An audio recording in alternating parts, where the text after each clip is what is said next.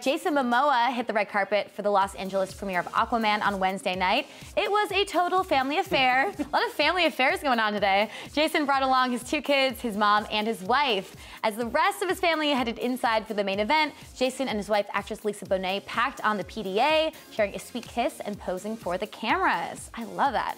And the fun did not stop there. Jason then surprised the audience by performing the haka with other cast members. Now, for those who don't know, the haka is a ceremonial dance from New Zealand, and apparently, Jason is a big fan. Nailed it. Yeah. After the amazing performance, Jason got a little more serious and opened up about his meaningful experience filming Aquaman. Watch.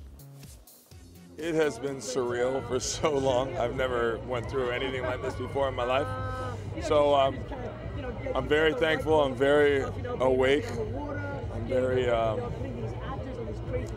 know it's a lot of love, and I'm very thankful to be here because, you know, can all get pulled away, you know what I mean? So I'm just trying to enjoy it as much as I can.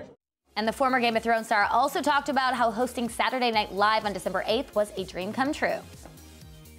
That was the highlight of my career. That was the greatest moment of anything I've ever done. So, what's so great about it? It's just my pinnacle in my mind and my heart is SNL. I've always wanted to do it. So, and then it's superseded every expectation. It's extremely hard, and I look forward to hopefully. I'm actually going to go back to work so that I can be on SNL again. Now I'm just going to have a steady job making movies so I can be on SNL.